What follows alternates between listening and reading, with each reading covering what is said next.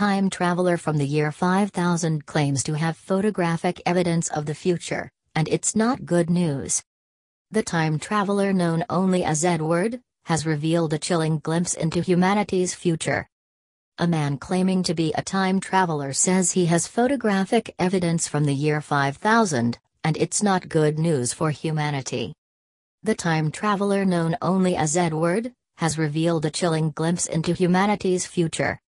He appears in a video clutching a photo which is claimed to show life in an underwater city, believed to be Los Angeles, 3,000 years into the future. Edward, who has been blurred and had his voice changed as he does not want to be identified, claims he was part of a top-secret experiment in 2004. It meant he was able to time travel, he claims, and he managed to get some photographic evidence of what he saw. Edward, who is thought to have been filmed in a park in Armenia, says he was working in a laboratory in LA when he was given the task of time traveling and taking photos. He told Yahoo News, "I was standing on a huge wooden platform. Not only me, houses, buildings of course, all made from wood. And after, I realized it was the same city, Los Angeles, but underwater." Edward claims humans were forced to live underwater when the ice caps melted because of global warming. Last week, a man claiming to be a time traveler from 2030 made some startling predictions about what the future would bring. The man, known only as Noah, claimed he was from the future and was risking his life by telling those in the present what the future has in store. In a new interview with Australian radio hosts, Kyle and Jackie O, Noah makes a startling claim, that Martin Luther King Jr.'s only granddaughter, Yolanda Renee King, will be President of the United States in 2030. She's 21 at the time, but they pass a new law that basically makes it so you can be younger as president.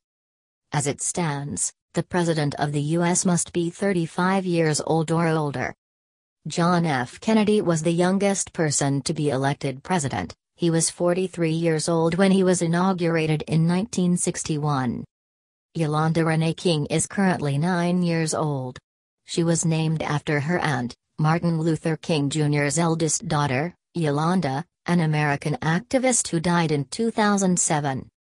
The young girl has already shown she has her grandfather's talent for speaking passionately.